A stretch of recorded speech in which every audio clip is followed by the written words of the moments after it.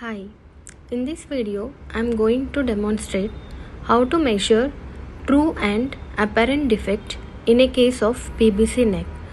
For this, it is important to mark the nearby bony landmarks. Symphysis menti is marked in the midline. Angle of the mandible is marked on the both sides, and these points are joined to form a line in the superior aspect. Inferiorly, suprasternal notch is marked. Tips of acromion process are marked on both the sides inferiorly, with the patient in maximum extension at the point of maximum contracture.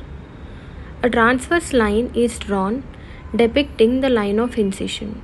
These points and lines are drawn in a paper for better understanding. ABC is the line of incision, and fishtailing is done at the end of the incision with the length of 1/3 of the length of incision and angle of 45 degrees. Here, the distances between the bony landmarks and the line of incision and fishtailing are measured. From the symphysis menti to the incision, from the tip of acromion process to the fishtailing, and from the suprasternal notch to the midpoint of the line of incision and fishtailing.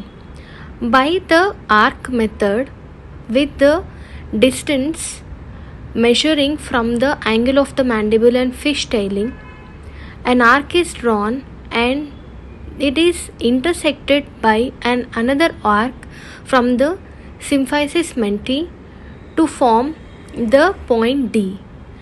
In the same way, point D, A, F, E, C and G are created on a normal individual of same age, sex and build.